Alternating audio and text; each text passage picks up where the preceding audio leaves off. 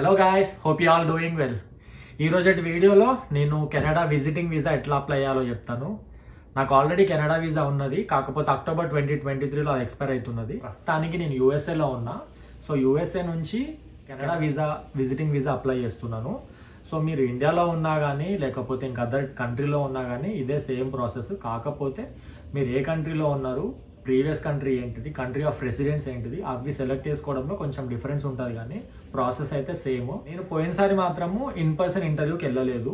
నాకు తెలిసి Canada వీసాకి based on మన ఇన్పుట్స్ ఏదైతే ఉంటాయో దాని ప్రకారం వాళ్ళు చూసుకొని ఇన్ పర్సన్ మెడికల్ ఎగ్జామ్స్ ఇట్లాంటివి ఏమైనా కావాలా లేదా మనం అప్లికేషన్ ఫిల్ చేస్తుంటే అది నోటిఫై చేస్తుంది. So let's get in to the video soon. So మనం గూగుల్ సెర్చ్లోకి వెళ్ళి కెనడా విజిటింగ్ వీసా అని కొట్టండి, సరిపోతుంది. Canada visiting visa.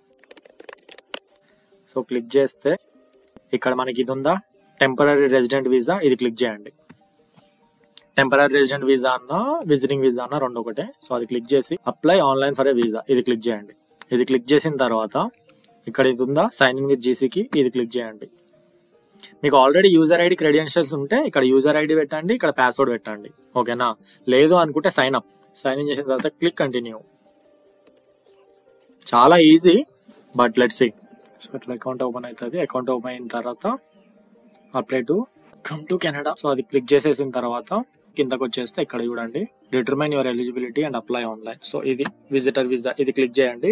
సో ఇది ట్రై, ఇది visiting. How long you planning to stay? ఒక లెస్ దాన్ 6 months. ఇండియా, మన పాస్పోర్ట్లో ఏ కోడ్ ఉందో అది ఇక్కడ ఎంటర్ చేయండి. What is your current territory? నేను యూఎస్లో ఉన్న వాటికి యూఎస్లో. మీరు ఇప్పుడు ఏ కంట్రీలో అప్లై చేసేటప్పుడు ఏ కంట్రీలో ఉంటారో ఆ కంట్రీ పెట్టుకోండి. నేను ఇక్కడ యునైటెడ్ స్టేట్స్లోనే ఉంటాను కాబట్టి అక్కడే పెట్టుకున్నా. ఇండియా నుంచి అప్లై చేస్తే ఇండియా. కెనడాలో ఎవరైనా సిటిజన్స్ కానీ రిలేటివ్స్ కానీ ఉన్నారంటే నో. నా డేట్ ఆఫ్ బర్త్ ఇక్కడ. Have you lived in Canada as a permanent resident are landed immigrant? No. So నేను పర్మనెంట్ రెసిడెంట్ కాదు, ఇమిగ్రెంట్ కాదు, నేను నాన్ ఇమిగ్రెంట్ కదా. So no. Next, are you A lawful permanent resident of United states with a valid US citizenship and immigration services number? US citizen కాదు, so no. Next, married. ఇక్కడ ఏమడుగుతున్నాడు అంటే what is your province are territory of destination? If visiting multiple province territories select the one which will be spending most of your time. So నేను ఒటావా పెట్టుకుంటున్నా. ఒటావా అంటే Ontario state అన్నట్టు. So Ontario పెట్టేసుకుంటాం. So నేను under 6 months పెట్టుకున్నా కానీ మనకు వచ్చే visiting visa ఎన్ని ఇయర్స్ వ్యాలిడ్ అంటే అప్ టు 10 years వ్యాలిడ్ అనమాట. So depends upon the cases. పోయినసారి నా పాస్పోర్ట్ 2023 వరకు ఉంది కాబట్టి అప్పటి వరకు ఇచ్చాడు. సో 6+ years వచ్చింది అప్పుడు నాకు. ఇప్పుడు నాకు పాస్పోర్ట్ నేను రీసెంట్గా రెన్యూ చేయించుకున్నాను కాబట్టి ఖచ్చితంగా ఒక 10 years అయితే పడుతుంది. సో ఇంత కాస్ట్ అవుతుందంట. ఇప్పుడు create your personal check list. What is the main purpose of your visit? Tourism. Do you have a job in the country where you currently live? So yes. Do you own a business in the country where you currently live? No. Do you depend on someone? No. Have you traveled to other countries in the past 10 years? Past 10 years అంటే yeah, yes.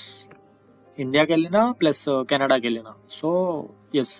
మీరు వెళ్ళకపోతే no పెట్టండి. Are accompanying A family member that has stayed in Canada. మీరు Canada visiting visa apply చేస్తున్నారు కదా, ఒకవేళ మీరు వెళ్ళే టైంకి కెనడాలో ఎవరైనా ఇమిగ్రెంట్స్ ఉంటారు కదా, సిటిజన్షిప్స్ కానీ లేకపోతే పర్మనెంట్ రెసిడెంట్ హోల్డర్స్ ఎవరైనా ఉంటే వాళ్ళతో వెళ్తుంటే అది మీరు ఇక్కడ ఎస్ పెట్టండి, లేకపోతే నో పెట్టండి. So next page. Have you ever committed? No. Have you had medical exam performed by? No. ఇది కూడా no. Do you want to submit an application for a family member? Yes. So ఇప్పుడు నేను నా వైఫ్ని కూడా తీసుకెళ్తా కాబట్టి ఎస్ క్లిక్ చేసిన. If you submitting application more than 1 family member please start your spouse are common law. Okay. So వాళ్ళు కూడా ఎలిజిబుల్ అవుతారా కాదా అనేది టెస్ట్ చేయడానికి మళ్ళీ క్వశ్చన్స్ అడుగుతుంది అనమాట. ఇంతకుముందు అడిగిన క్వశ్చన్స్ అన్ని నాకు, ఇప్పుడు నా వైఫ్కి అనమాట. So what country does your family member live in? US. Which country issued your family members passport or travel document? India. So నా వైఫ్కి green card permanent resident card లేదు కాబట్టి ఇది clicking no. What is your family member? Married. Date of birth. Where will your family member B staying in Canada? మళ్ళీ same thing, Ontario, ఒటావా. Next, why is your family member visiting Canada? Does your family member want to apply permanent and grandparent super visa? No. Committed, arrested, ఇది కూడా no. Next, medical exam అయిందా అంటే ఇది కూడా no. In the past 10 years, has your family member given their fingerprints and biometrics for an application come to Canada? మీరు no అంటే no click చేయండి. There are fees associated with family members application. Will you be paying the family members fee or is your family member? Yes, I will be paying the family members applications fees. Next. Do you want to submit an application for another family member? No. సరిపోయింది, ఇద్దరమే మేము. So మీకు ఇంకా పిల్లలు, ఇంకా grand parents, father, mother అట్లా ఉంటే మీరు ఇంకొకటి అట్లా యాడ్ చేసుకుంటే వెళ్ళొచ్చు అనమాట. సో మాకు అయిపోయింది కాబట్టి అంతే. Are you giving someone access to your application? No. Just నేను ఒక్కరిని యాక్సెస్ చేస్తా, సో నాకు ఎవరు అవసరం లేదు. In the past 10 years, have you given your finger prints and biometrics for an application to Canada?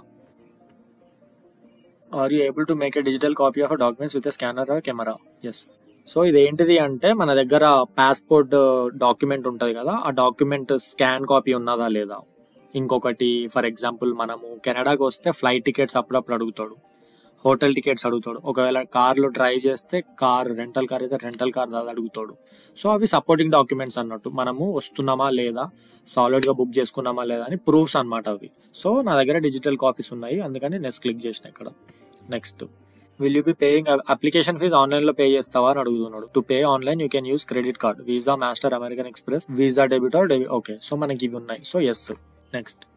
So ఇవన్నీ ఒకసారి పైనుంచి కిందకి ఇప్పటిదాకా మనం ఏదైతే సబ్మిట్ చేసినామో అవన్నీ క్వశ్చన్స్ కూడా ఒకసారి ఇక్కడ రివ్యూ చేసుకోండి. మీరు ఏదైనా అప్డేట్ చేసుకోవాలనుకుంటే ఫర్ ఎగ్జాంపుల్ ఇక్కడ బటన్ క్లిక్ చేస్తే ఇక్కడికి వెళ్ళిపోతుంది ఆ పర్టికులర్ ట్యాబ్కి. సో ఇక్కడ మీరు ఏదైనా అప్డేట్స్ కావాలంటే అప్డేట్స్ చేసేసుకొని అప్డేట్ ఇన్ఫర్మేషన్ క్లిక్ చేస్తే ఇన్ఫర్మేషన్ అప్డేట్ అయిపోతుంది, మళ్ళీ ఆ పేజ్కి తీసుకెళ్తుంది మిమ్మల్ని, రివ్యూ పేజ్కి. అన్నీ ఓకే అయిపోయినాయి, క్లిక్ కంటిన్యూ.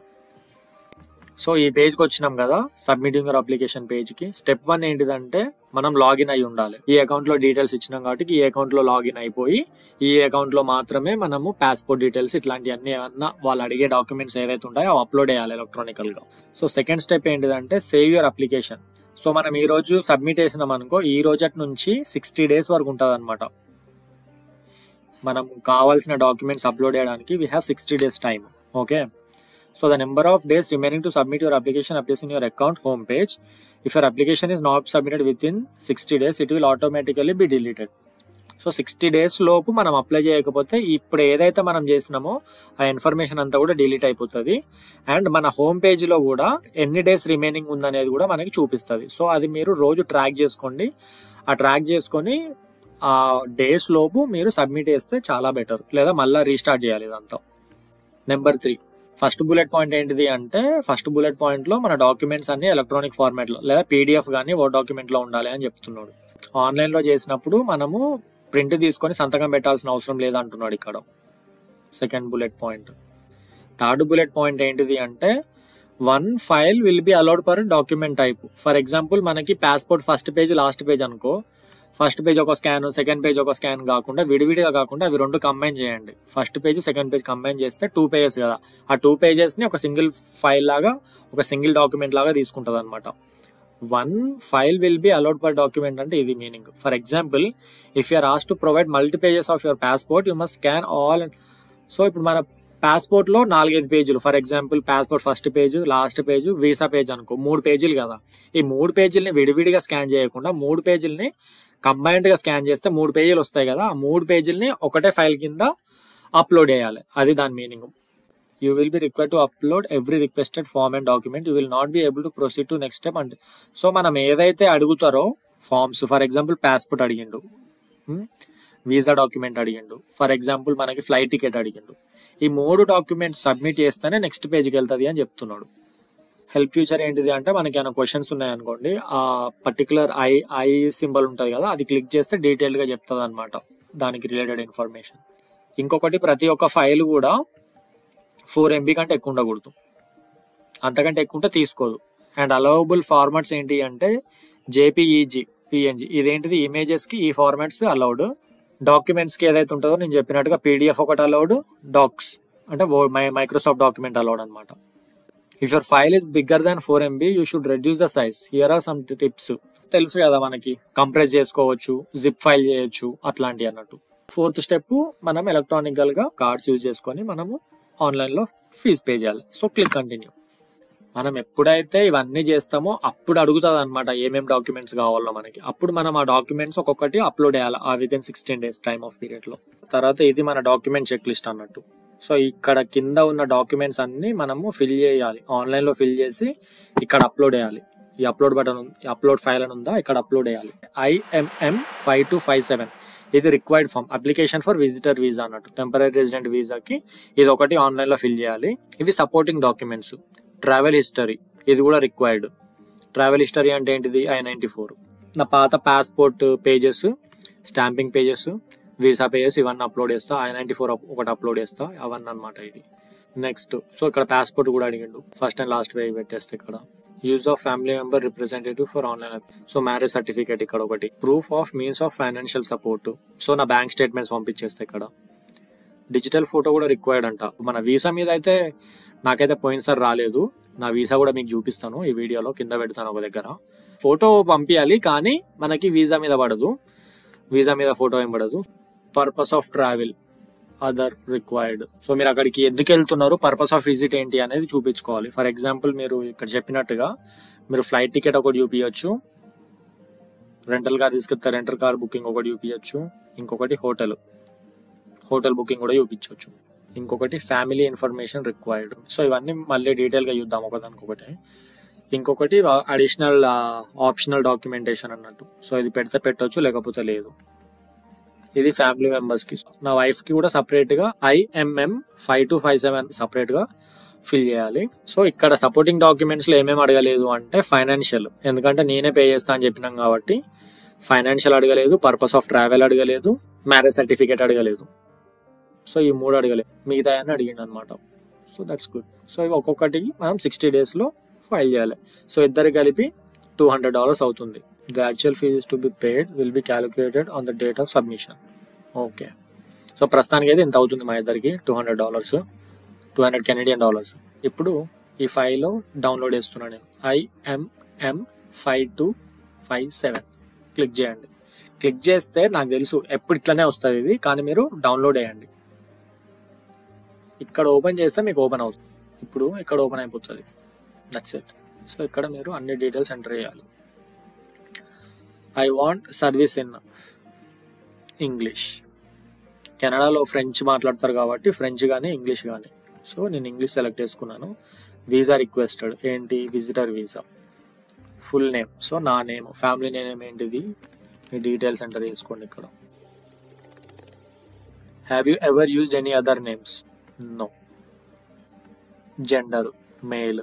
ప్రీవియస్గా ఏమైనా నేమ్స్ ఉంటే అక్కడ ఈ నేమ్స్ కూడా ఎంటర్ చేయండి, లేకపోతే నో క్లిక్ చేయండి. మీ జెండర్, డేట్ ఆఫ్ బర్త్, మీరు పుట్టిన ప్రదేశము మీ పాస్పోర్ట్లో చూసుకోండి, పాస్పోర్ట్లో ఏది ఉంటే అది పెట్టండి.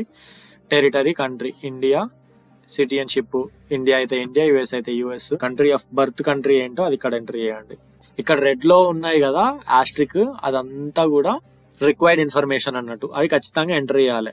Country of territory, current country of residence USA, ఇది నాది. Current country of residence is USA. Status ఏంటిది అంటే వర్కర్. నేను ఇక్కడ ఫ్రమ్ అంటే I-797 అప్రూవల్ నోటీస్ మీద ఏ డేట్ అయితే ఉంటుందో ఆ డేట్ ఎంటర్ చేయాలి. లేటెస్ట్ కాపీ ఏదైతే ఉంటుందో 797 అప్రూవల్ నోటీసు ఇక్కడ కనిపిస్తుందా, ఈ డేట్స్ పెట్టండి అక్కడ. వ్యాలిడ్ ఫ్రమ్ 2022 to 2025 ఇది పెట్టండి అక్కడ. ఓకేనా? So let's go back. So ఇక్కడ పెట్టండి ఆ డేట్స్.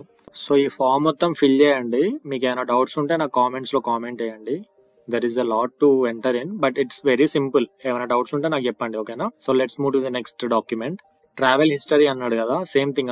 I-94 ఉంది కదా, అది అప్లోడ్ చేస్తే సరిపోతుంది. ఫస్ట్ పేజ్, సెకండ్ పేజ్, లేదా మీ పాస్పోర్ట్ ఆల్ పేజెస్ ఉంటే పాస్పోర్ట్ మొత్తం అప్లోడ్ చేయండి. లేకపోతే జస్ట్ పాస్పోర్ట్ లో first page, last page, visa ఉంటది కదా, వీసాలు ఎన్ని వీసాలు ఉంటే అన్ని వీసాల పేజెస్ అది ఇక్కడ అప్లోడ్ చేయండి. ట్రావెల్ హిస్టరీ అయిపోయింది. నెక్స్ట్ పాస్పోర్ట్ ఒకటి. ఇంకొకటి use of family member representative online. So ఈ ఫామ్ ఏంటిది అంటే చూడడానికి ఇట్లా ఉంటది. ఇప్పుడు నా వైఫ్ ఉంది కదా, నా వైఫ్ అప్లికేషన్ నా అప్లికేషన్ కంబైన్డ్ గా చేస్తున్నాను కాబట్టి తను బదులుగా తన ఫైల్ ని నేను ఫైల్ చేస్తున్నట్టుగా నేను సంతకం చేయాలన్నమాట ఇందులో. ఇందులో నేను చేయాలి, నా వైఫ్, ఇద్దరం చేయాలన్నమాట. సో అది ఈ ఫామ్. మ్యారేజ్ సింగిల్గా ఉంటే ఈ మ్యారేజ్ సర్టిఫికేట్ కూడా మీకు అవసరం లేదు. సో మేము మా దగ్గర మ్యారేజ్ సర్టిఫికేట్ ఉంది, అది అప్లోడ్ చేస్తాం. ఇక్కడ ప్రూఫ్ ఆఫ్ ఫైనాన్షియల్ డాక్యుమెంట్. ఈ డాక్యుమెంట్ ఏంటిది అంటే మన దగ్గర బ్యాంక్ స్టేట్మెంట్స్ అవ్వచ్చు, W2 ఫార్మ్స్ కావచ్చు. ఈ క్వశ్చన్ మార్క్ క్లిక్ చేస్తే మీరు ఏమేమి అప్లికేబుల్ అవి చూపిస్తారు అనమాట. ఇక్కడ చూడండి, బ్యాంక్ స్టేట్మెంట్స్, పే స్టబ్స్, ఇట్లాంటి ఎంప్లాయ్మెంట్ లెటర్, ఇట్లాంటివి అనమాట. ట్యాక్స్ డిక్లరేషన్స్ అంటే W2 ఫార్మ్స్, అట్లాంటివి మీరు ఏదైనా ఉంటే అవి ఇక్కడ అప్లోడ్ చేయొచ్చు. మీ నేమ్ మీద ఉంటే బెటర్ చాలా. డిజిటల్ ఫోటోవి కూడా పోయినసారి మీకు పాస్పోర్ట్ వీడియోలో చెప్పినట్టుగా ఇక్కడ కూడా సేమ్ థింగ్. ఇక్కడ సైజెస్ ఇచ్చిండు డైరెక్ట్గా CVS. ఇక్కడ US లో ఉన్న వాళ్ళకైతే ఏంటి అంటే CVS కానీ, వాల్గ్రీన్స్ కానీ, వాల్మార్ట్ కానీ వెళ్తే వాళ్ళు మీరు వీసాకి, కెనడా వీసాకి అని చెప్తే వాళ్ళు కరెక్ట్గా తీసి పెడతారు మీకు అన్ని చూసుకొని. ఇది సైజు మెన్షన్ చేయండి, ఇది ప్రింట్అవుట్ తీసుకొని పోతే బెటర్. ఈ సైజులో మీరు ఫొటోస్ తీసుకోవాలి. పర్పస్ ఆఫ్ ట్రావెల్ అని ఉంది కదా, చెప్పినట్టుగా ఇక్కడ ఫ్లైట్ టికెట్స్ కానీ, హోటల్ బుకింగ్ టికెట్స్ కానీ, లేకపోతే మీరు అక్కడికి ఎందుకు వెళ్తున్నారు, డాక్టర్స్ అపాయింట్మెంట్ ఏదైనా ఉందా, ఇంకేదన్నా ఉందా, ఫ్రెండ్ని ఎవరైనా విజిట్ చేస్తున్నావా, ఫ్రెండ్ ఏమైనా మీకు ఇన్విటేషన్ లెటర్ పంపించారు, అట్లాంటివి మీరు ఇక్కడ అటాచ్ చేయొచ్చు. అది పర్పస్ ఆఫ్ ట్రావెల్ డాక్యుమెంట్ అన్నట్టు. ఇంకొకటి ఫ్యామిలీ ఇన్ఫర్మేషన్ IMM 5645. ఇదేందో చూద్దాము. క్లిక్. సో ఇక్కడ విజిటర్, ఫ్యామిలీ ఇన్ఫర్మేషన్ అంటే ఫాదర్, మదర్, నా wife name, date of birth, country of birth, marital status, అవన్నీ ఇక్కడ ఎంటర్ చేయాలి అంతే. అది ఇది. పిల్లలు ఉన్నారనుకోండి, పిల్లల్ని కూడా ఇక్కడ ఫిల్అప్ చేయండి. ఇక్కడ ఈ కింద ఇది పిల్లలకి, బ్రదర్స్ అండ్ సిస్టర్స్ ఇక్కడ, చిల్డ్రన్ ఇక్కడ, పైన ఎవరైనా family members like wife, father, mother, అట్లాంటి వాళ్ళు ఇక్కడ. సో ఇది ఈ ఫాము. నెక్స్ట్ ఇవి ఆప్షనల్ డాక్యుమెంట్స్ అన్నట్టు, ఇవి అప్లై చేయకపోయినా పర్లేదు. సో ఇవి నేనేం అప్లై చేయను. కింద ఫ్యామిలీ మెంబర్ అని ఉంది కదా, ఇది నా వైఫ్కి అనమాట. సేమ్ థింగ్, మళ్ళా 5257 నేను ఏదైతే ఫామ్ చేసినానో అది నేను కూడా ఫిల్అప్ చేసేస్తాను నా వైఫ్కి. తర్వాత ఫ్యామిలీ ఇన్ఫర్మేషన్, సో తన ఫ్యామిలీ డీటెయిల్స్, తనకి father name, mother name, sister, brother, అట్లా. ఇది పాస్పోర్ట్, తన పాస్పోర్ట్, తన డిజిటల్. తనవి చూడండి చాలా తక్కువ ఉన్నాయి. ఇవన్నీ అప్లోడ్ చేసేస్తే, అప్లోడ్ చేసిన తర్వాత ఈ ఫీజు కట్టుకోవచ్చు. సో మీ డాక్యుమెంట్స్ అన్నీ గ్యాదర్ చేసుకున్నాక మళ్ళీ ఇక్కడికి వచ్చేసేయండి, వెబ్సైట్కి వచ్చేస్తే జస్ట్ కంటిన్యూ చేయండి అప్లికేషన్. Click continue. లాగిన్ అయిపోయి కంటిన్యూ చేయండి అప్లికేషన్. సో మీ చెక్ లిస్ట్ మీరు ఏమైతే అప్లోడ్ చేయాలో ఆ డాక్యుమెంట్స్ అన్నీ కూడా ఇట్లా కింద ఉంటాయి అన్నమాట. So let's go. Click continue.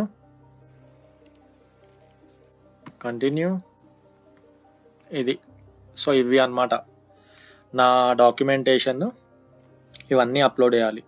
IMM 5257 ఒకటి ప్రొవైడ్ చేయాలి, travel history, passport, family member, marriage certificate, proof of financial support, digital photo, purpose of travel, family information. So ఇవన్నీ రిక్వైర్డ్ డాక్యుమెంటేషన్. బ్రాకెట్స్లో చూసినరా రిక్వైర్డ్ డాక్యుమెంటేషన్, ఇక్కడ పైన బ్రాకెట్లో చూసినరా ఇది రిక్వైర్డ్ ఇన్ఫర్మేషన్. ఈ required documentation పక్కా మనం upload చేయాలి. అప్లోడ్ చేయకపోతే ఇక్కడ మీ కింద ఫీజు ఉందా, ఇక్కడ ఈ పేజ్ నుంచి నెక్స్ట్ పేజ్లోకి మీరు వెళ్ళలేరు అనమాట. సో డాక్యుమెంటేషన్ అంతా అప్లోడ్ అయిపోయిన తర్వాత మాత్రమే మనం ఈ $200 పే చేయగలుగుతాము. సో అప్పటిదాకా మనం పే చేయలేమన్నమాట. కొన్ని ఆప్షనల్ డాక్యుమెంట్స్ ఉంటాయి. ఫర్ ఎగ్జాంపుల్ ఇది ఉంది ఆప్షనల్ డాక్యుమెంట్. ఇవి పెట్టాల్సిన అవసరం లేదనమాట. మీరు పెట్టాలని కూడా పెట్టొచ్చు, లేకపోతే లేదు, నాట్ రిక్వైర్డ్ అన్నట్టు. బట్ రిక్వైర్డ్ డాక్యుమెంటేషన్ ఏదైతే ఉందో బ్రాకెట్స్లో అవి పక్కా పెట్టాలి. సో ఇవన్నీ 1 by 1 అప్లోడ్ చేస్తున్నా ఇప్పుడు నేను. అప్లోడ్, చూస్ ఫైల్. సో నా డాక్యుమెంటేషన్ అంతా నా ఫోల్డర్లో పెట్టుకున్నాను, నా వైఫ్ డాక్యుమెంట్ అంతా నా వైఫ్ ఫోల్డర్లో పెట్టేసుకున్నాను. ఈజీగా ఉంటుంది అట్లయితే. సో ఇక్కడ 2 5257 ఉన్నాయి. 5257E నాది. అప్లోడ్. సో డాక్యుమెంట్ అప్లోడ్ అయిపోయింది. ఇప్పుడు మళ్ళీ బ్యాక్ వెళ్దాము. Return to your document. ఇంకొక ఫైల్ అప్లోడ్ చేద్దాం. సో ఇక్కడ చూసినరా గ్రీన్ కలర్లో వచ్చేసింది, uploaded, not submitted to IRC. So ఇంకా IRCకి సబ్మిట్ అవ్వలేదు, జస్ట్ ఈ వెబ్సైట్లో అప్లోడ్ అయింది. సో నెక్స్ట్ లాస్ట్కి మళ్ళీ ఒక సబ్మిట్ బటన్ కొడితే అప్పుడు ఇవన్నీ వెళ్ళిపోతాయి అనమాట. సో నెక్స్ట్ వన్ ఏంటి, travel history. So travel history, click upload, చూస్ ఫైల్. ట్రావెల్ హిస్టరీలో నేను ఏమేమి పెట్టినా అంటే నా I-94 పెట్టినా, పాస్పోర్ట్ కాపీస్ ఉంటాయి కదా, పాస్పోర్ట్ కాపీస్ అంటే లైక్ మనకి ఏవైతే స్టాంప్స్ ఉంటాయో, పోర్ట్ ఆఫ్ ఎంట్రీ దగ్గర స్టాంప్స్ ఇస్తారు కదా, అది ఒకటి ఉంది. అట్లనే నా 797A అప్రూవల్ నోటీస్ H1Bది ఉంటుంది కదా, అవి 3 కలిపి ఒక ఫైల్లో కంబైన్ చేసి ఇట్లా నేమ్ రాసుకున్నా, ట్రావెల్ హిస్టరీ శ్రీనాథ్ బియాలని. సో ఇది అప్లోడ్ చేస్తున్నాం. అప్లోడ్. సో ఇట్లా సక్సెస్ అని వచ్చింది, సక్సెస్ అప్లోడింగ్ ఫైల్, రిటర్న్. అట్లా రాకపోతే సైజ్ ఎక్కువ ఉందనో, లేకపోతే కొంచెం క్లారిటీ లేదనో, లేదా ఎక్కడైనా మిస్టేక్స్ ఉన్నాయనో అర్థం. సో మళ్ళీ వెళ్ళి రిఫర్ చేసుకొని చూసుకోవాలి. సో నెక్స్ట్ నా పాస్పోర్ట్. సో నాకు 2 పాస్పోర్ట్లు ఉన్నాయి. పాత పాస్పోర్ట్ ఉంది, కొత్త పాస్పోర్ట్ ఉంది. నేనేం చేసిన, కొత్త పాస్పోర్ట్, పాత passport, first page last page పాస్పోర్ట్లో ఉన్న visa stamps plus port of entry దగ్గర అయిన స్టాంప్స్, ఆ పేజెస్ ఏవైతే ఉంటాయో అవన్నీ కంబైన్ చేసి పాస్పోర్ట్ ఫైల్ కింద పెట్టినా అనమాట. సో నా passport file ఏడున్నది, passport new and old, ఇది మొత్తం అనమాట. So upload. So success uploading file. So next document ఏం లేదు, మొత్తం మనం ఫైల్స్ ఫస్ట్ గ్యాదర్ చేసుకోవాలి. గ్యాదర్ చేసుకొని అన్నీ ఒకటేసారి అప్లోడ్ చేసేసేయాలి. అట్లా చాలా ఈజీ. ఇది జస్ట్ వెబ్సైట్లో అప్లోడ్ అవుతున్నాయి. వన్స్ మనం సబ్మిట్ చేసిన తర్వాత మళ్ళీ వాడు రివ్యూ చేస్తాడు ఎంబసీ నుంచి. అది మెయిన్ ఇంపార్టెంట్ అనమాట. నా డాక్యుమెంట్స్ అన్ని ఇక్కడ పైన అప్లోడ్ చేసినా కదా, అన్ని గ్రీన్లో వచ్చేసినాయి కదా, లెఫ్ట్ సైడ్లో కనిపిస్తున్నాయా, మొత్తం గ్రీన్లో వచ్చేసినాయి కదా. ఇప్పుడు నేనేంటి, నా ఫ్యామిలీ మెంబర్స్ ఎవరెవరు వస్తున్నారు ఇప్పుడు నాతో పాటు అంటే, నా వైఫ్ వస్తున్నది. సో నా వైఫ్ కూడా విజిటింగ్ వీసా కావాలి. సో నా వైఫ్కి కావాల్సిన డాక్యుమెంటేషన్ ఏంటిది అనేది నేను ఇక్కడ ప్రొవైడ్ చేయాలి. This completes uploading all the necessary documents. So చూసిండ్రా, ఇప్పుడు నెక్స్ట్ వచ్చింది. ఇంతకుముందు నెక్స్ట్ అని రాలేదు. సో అన్నీ అప్లోడ్ చేసేసినాం కాబట్టి నెక్స్ట్ పేజ్కి వెళ్ళడానికి మనకి అవకాశం ఉంది. The fee shown is an estimate based on the fees in effect on the day that the personal reference code is issued. The actual fees to be paid will be calculated on the date of the submission. So ఈ ప్రస్తుతానికి అయితే ఇంత ఉంది. నేను ఎప్పుడైతే submit చేస్తానో అప్పుడు update అవ్వచ్చు, ఇంతకంటే ఎక్కువ అవ్వచ్చు లేదా ఇంతే ఉండొచ్చు. ఇప్పుడు మనము విజిటింగ్ వీసాకి ఫీ పే చేద్దాము. నెక్స్ట్ పేజ్లోకి వెళ్ళి, so let's click next. Next పేజ్లో యువర్ డిక్లరేషన్ అండ్ ఈ సిగ్నేచర్. సో కొన్ని డాక్యుమెంట్స్ మీద మనము ప్రింట్అవుట్ తీసి హ్యాండ్ రిటర్న్ సిగ్నేచర్ పెట్టాల్సిన అవసరం లేదు. సో ఇది అన్నట్టు లాస్ట్ పేజ్లో ఇక్కడ మనము మన ఇనిషియల్స్ అండ్ డేట్స్ ఇస్తాం. సో ఇప్పటిదాకా నేను అప్లోడ్ చేసిన డాక్యుమెంటేషన్ అంతా ఇక్కడ ఉన్నది చూడండి. రిక్వైర్డ్ డాక్యుమెంటేషన్ చెక్ లిస్ట్ ఇక్కడ ఏముంది, Srinath బియాలకి travel history, passport. So ఇందాక చెప్పిన సోదే ఇక్కడ మొత్తం ఉంది.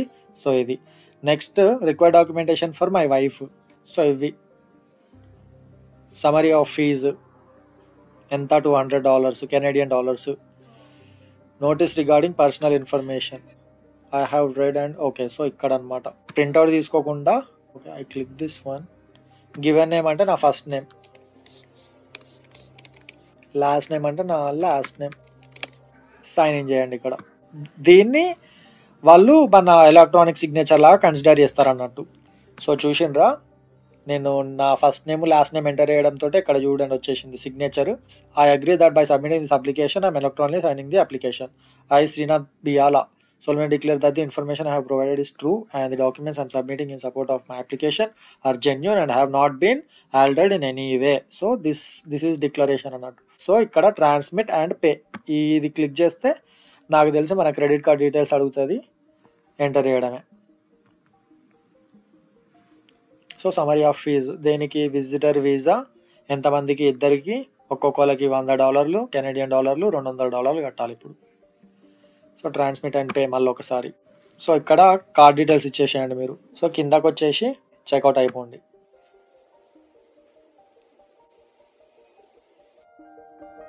సో మళ్ళీ మన పేజ్కి వచ్చేసిన నేను. సో పేమెంట్ సబ్మిట్ చేసిన తర్వాత ఏమొచ్చింది, congratulations you have successfully submitted your application are profile. తర్వాత స్టెప్ 1 వస్తుంది మనకి. ఏంటిది, you will receive a message in your account shortly with your confirmation number and A link to your official receipt. వచ్చేసింది నాకు already email వచ్చేసింది. So documents ఇప్పుడు submit చేసినాం కదా, మళ్ళీ ఒక 10 to 30 days తర్వాత మనకు ఒక ఈమెయిల్ వస్తుంది.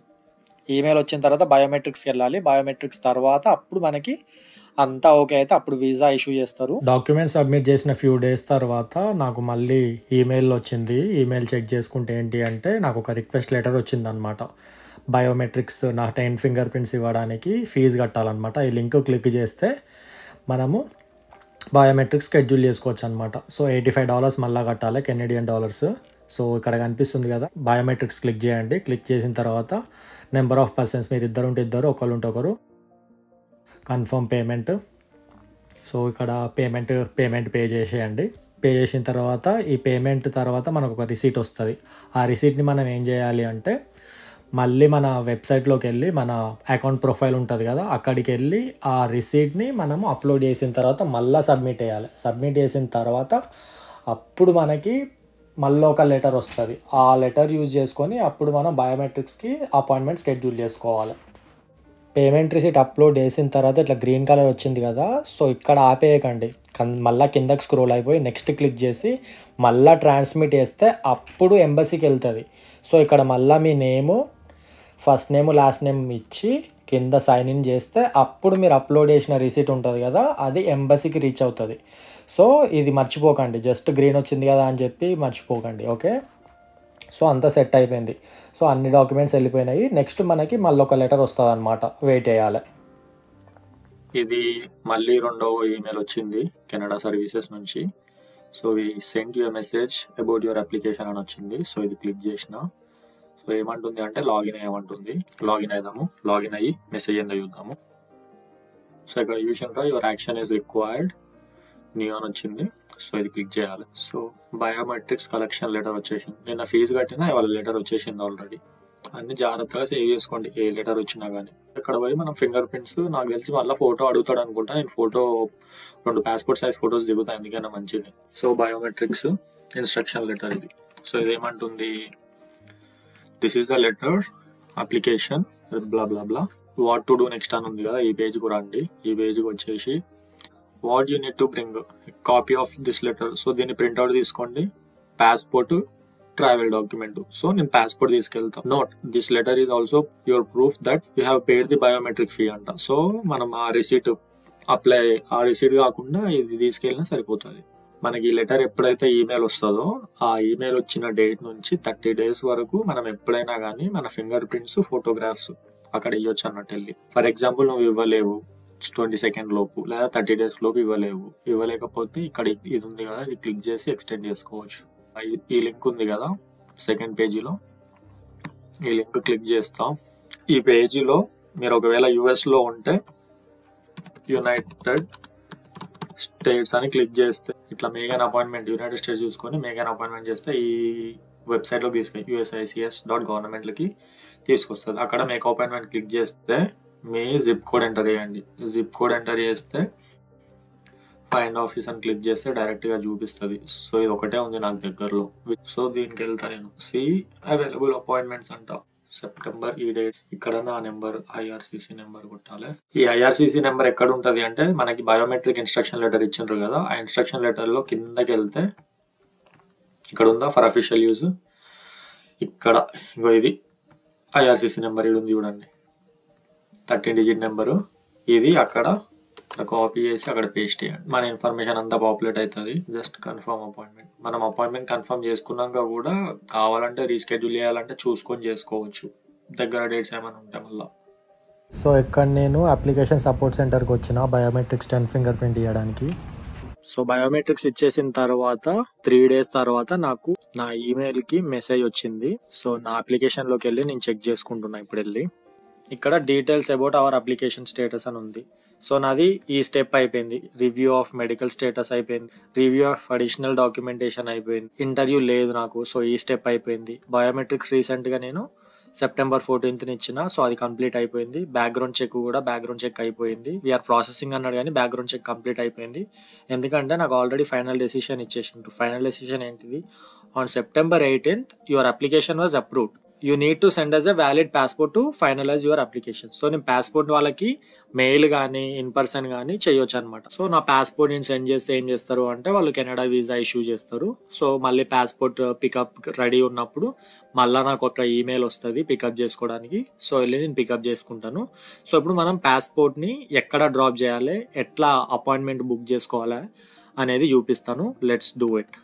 ఇక్కడ ఒక 100 మెసేజ్ ఉంది, అది క్లిక్ చేసినాను. క్లిక్ చేసిన తర్వాత ఇక్కడ చూసినరా ఒరిజినల్ పాస్పోర్ట్ రిక్వెస్ట్ డౌన్లోడ్ చేసిన.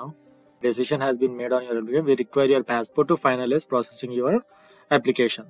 పాస్పోర్ట్ని పంపించేసేయాలి అంటే ఇక్కడ ఈ బ్లూ కలర్లో లింక్ ఉంది కదా, ఈ లింక్ మనము ఓపెన్ చేద్దాము.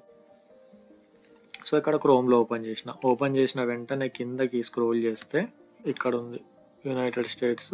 క్లిక్ చేసిన. సో ఇక్కడ అంటుంది submit passports and documents.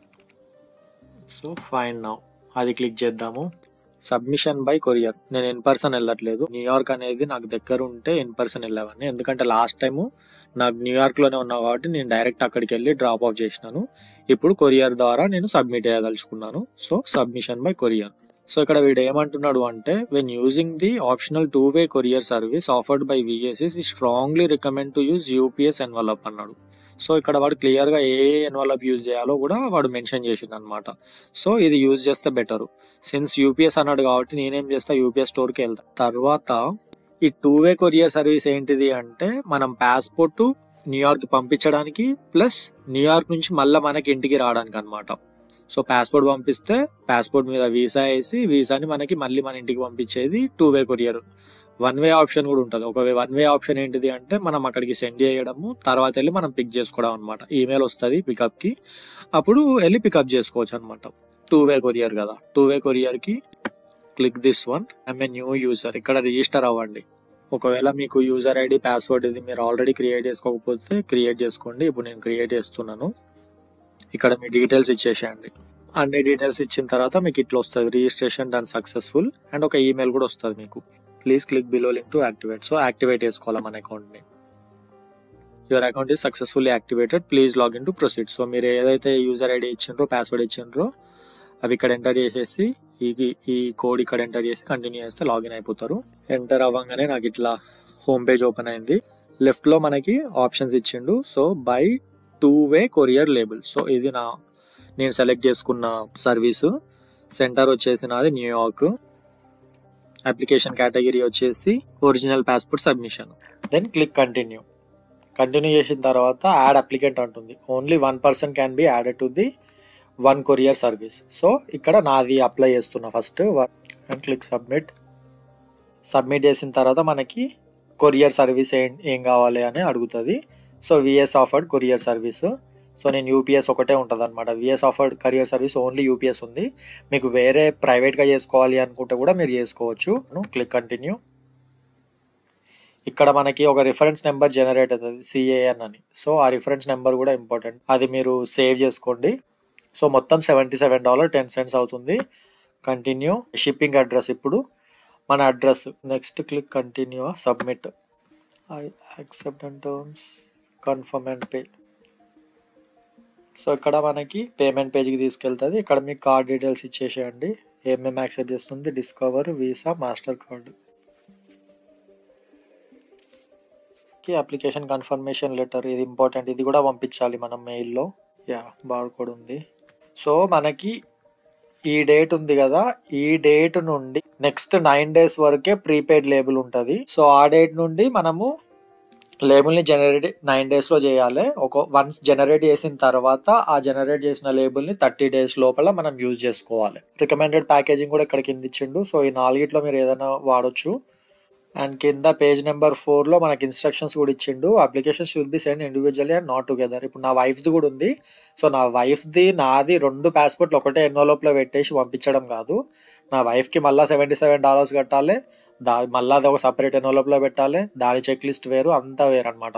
So ఇప్పుడు నేను ఏం సబ్మిట్ చేయాలి అంటే, ఈ కొరియర్లో నా ఒరిజినల్ పాస్పోర్ట్ పంపించాలి, IRCC passport submission request letter చూపించినాను కదా, ఆ రిక్వెస్ట్ లెటర్ ఒకటి, తర్వాత కన్సెంట్ ఫామ్ కూడా చూపించిన కదా, ఆ ఫామ్ ఒకటి, ఇంకోటి ప్యాకేజ్ ట్రాన్స్మిషన్ ఫీ $23.30. ఇదేంటిది అంటే మనీ ఆర్డర్ రూపంలో కానీ లేదా చెక్ ఉంటుంది కదా మన దగ్గర, ఆ రూపంలో కానీ మనం పంపించాలి. అది కూడా పంపిస్తాను. అది కూడా ఎక్కడ తీసుకోవాలి అనేది కూడా చెప్తాను. యూపీఎస్లో ఉంటుందో తెలియదు, కానీ యూఎస్పిఎస్లో ఉంటుంది, చాలా అదర్ లైబ్రరీస్లో ఉంటాయి, వాల్మార్ట్స్లో ఉంటాయి. మనీ ఆర్డర్ ఒకటి తీసుకోవాలి.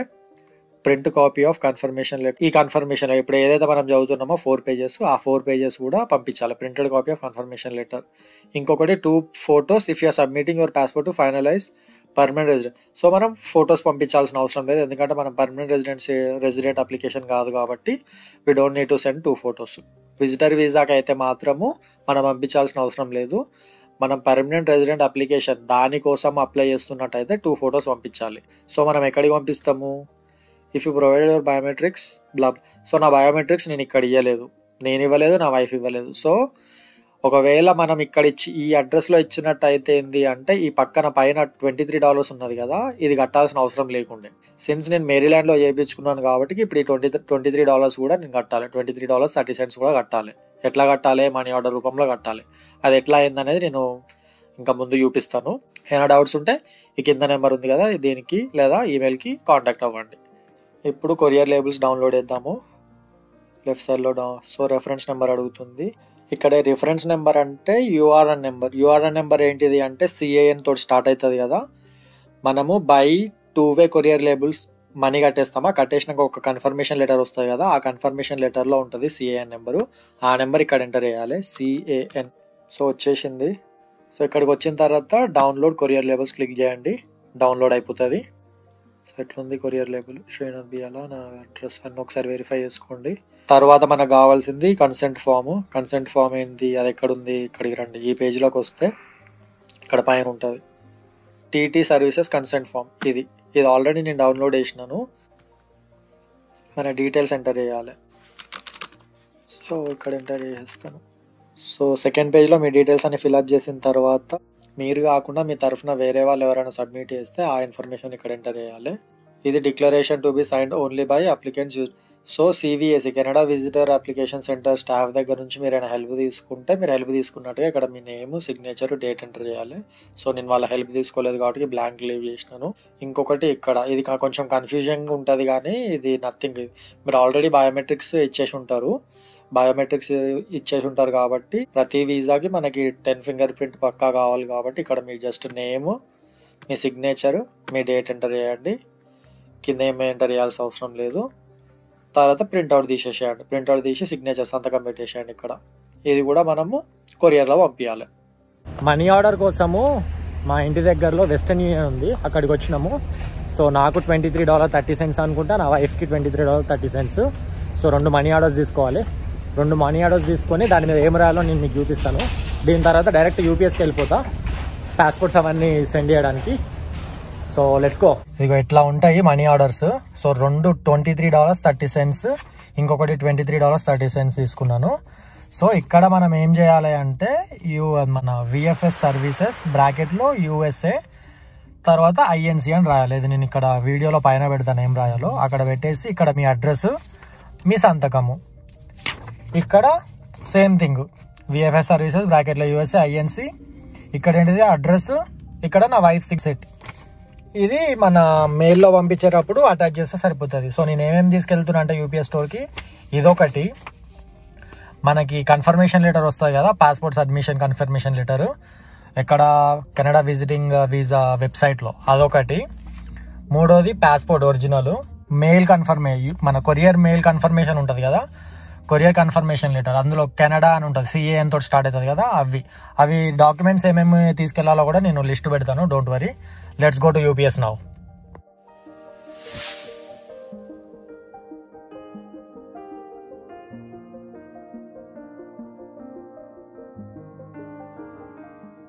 అది గైస్ వీడియో నచ్చిందా? మీకు కెనడా విజిటింగ్ వీసా అప్లై చేసేటప్పుడు ఏ చిన్న డౌట్ వచ్చినా కానీ కింద కామెంట్స్లో కామెంట్ చేయండి. నాకు వీలైనప్పుడు కామెంట్స్ చూసుకొని మీకు అడ్రస్ చేస్తాను. That's all for this video. See you in the next video. Until then take care. Bye bye.